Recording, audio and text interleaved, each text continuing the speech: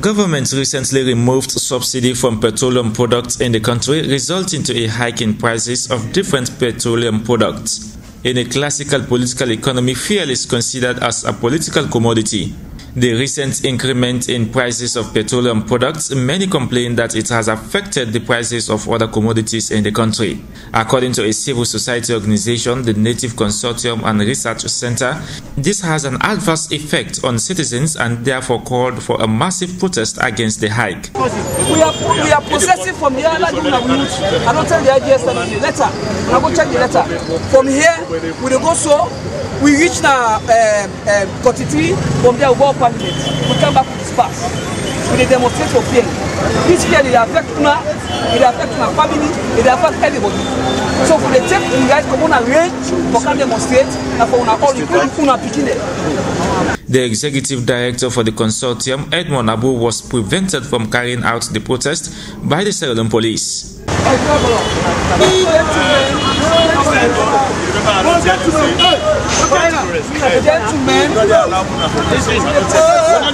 Arrest me. Una go with me, una arrest me, and we are going to protest. That's a constitutional right. Yeah? No. We must follow procedure. Una arrest me. Una arrest me. Una visit in North Korea. That's una feel. Okay.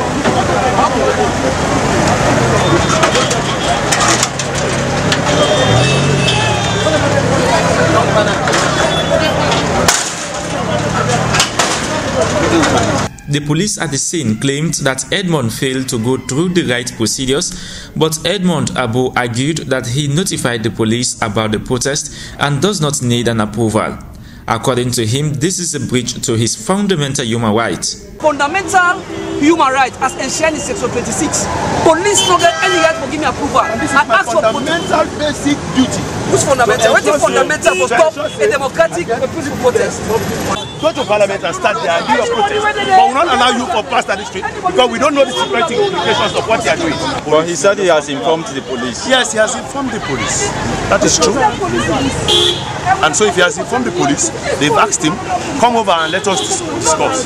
And they will know the parameters under which you will process. But if he said no, we are not talking to nobody. It's your democratic right. We are also saying everybody else in the country has a right to his own life. A police officer at the scene claims it was an order from above to prevent the protest. You don't need YB. You don't media.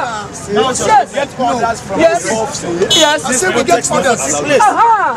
Yes. You say get orders from above. YB, take note. A recent announcement by the petroleum body in the country indicates that the prices of petroleum products has been increased by 33% as a result of subsidy cuts from government. Tolomasuma, AYV News, Freetown.